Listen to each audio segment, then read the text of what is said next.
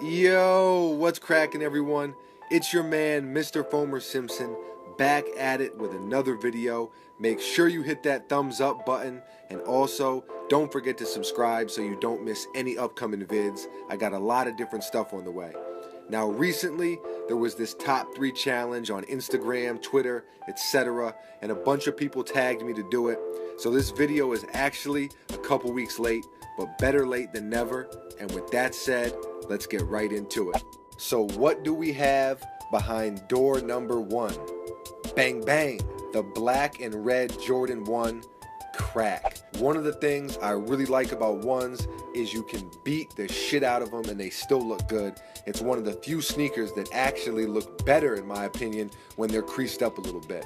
And this is also where it all started as far as Jordans go. Such a clean sneaker. These are a must.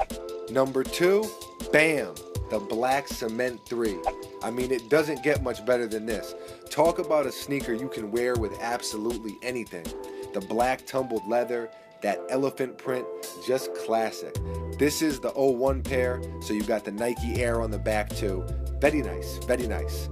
I actually recently got these, but I stayed with a couple pairs. You can never have too many black cement 3s as far as I'm concerned. And last but not least, yes sir, the playoff 11s, bread 11s, whatever you want to call them.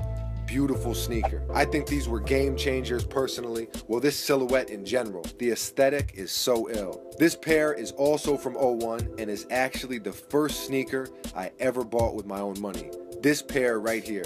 So they'll always hold a special place with me. They're retired now, but I've worn these hundreds of times. I've been all over the world in these joints. Word to Carmen Sandiego. And there you have it. These are my top 3 Jordans, not just that I own, but period. It doesn't get any better than this if you ask me.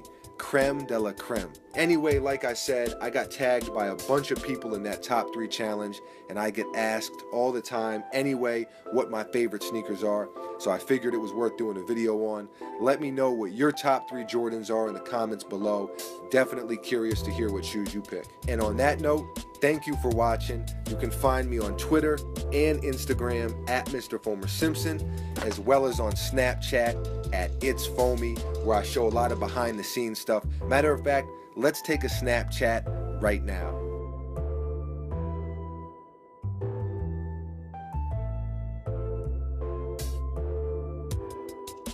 Definitely hit me up. Not too much else to talk about though. So until next time, Mr. Fomer Simpson, out.